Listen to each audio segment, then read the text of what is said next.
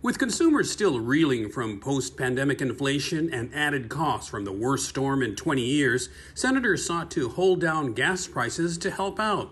Lawmakers are expected to approve another 180-day extension of the Gas Relief Act, which expired this weekend. The new measure would continue the moratorium on the liquid fuels tax charged to gas suppliers.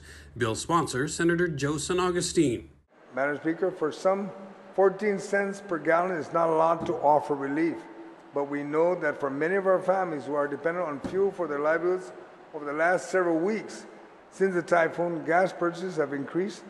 Notice in the weeks of long lines at the gas station. Every little saving we can guarantee our people is beneficial to their recovery. Under the bill, the 14 cents per gallon excise tax on regular gas and 15 cents for diesel would continue to be suspended. Gas companies are then expected to pass on those savings at the pump. The measure would go into effect immediately once signed by the governor. Nestor Lecanto, KUAM News.